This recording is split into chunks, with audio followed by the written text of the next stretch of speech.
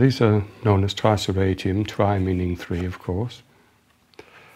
Surirellas, Campylodiscus, incredible structures.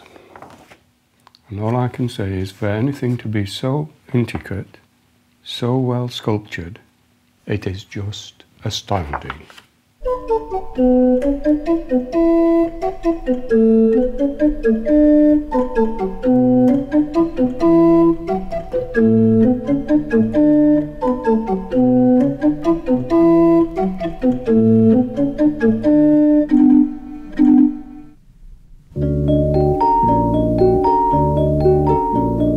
The microscopists in the Victorian times were very good at making beautiful arrangements of diatoms.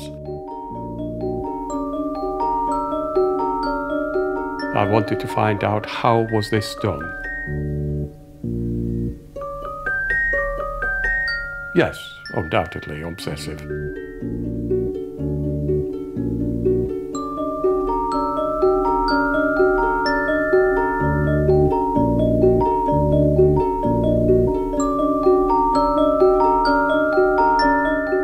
It doesn't matter whether it's a horse trough or a ditch, gutters, you name it, where there is water, it's worth having a look.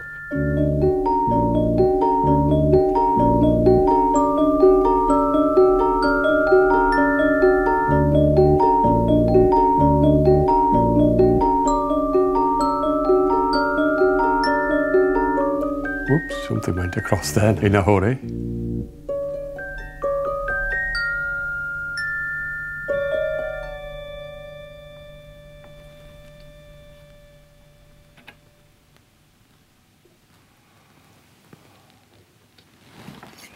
Right, if I pick a diatom up, you should be able to see it glowing on the end of the needle. Can you see it glowing?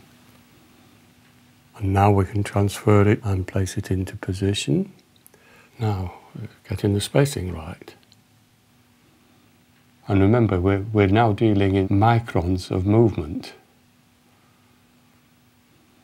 This is where the dexterity comes in. There you are, that's now should be perfectly positioned.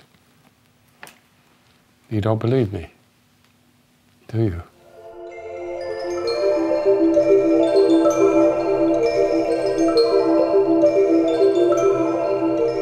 A white dot, which could be a piece of dust, and yet when you put it under the microscope it just explodes into a picture.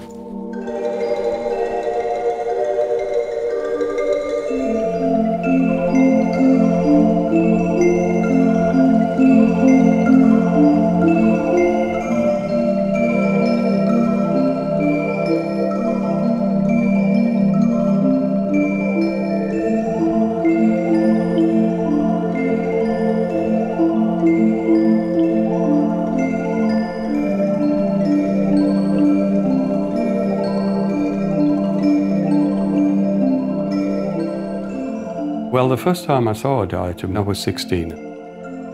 It was love at first sight. I just could not get over how nature could produce something that beautiful.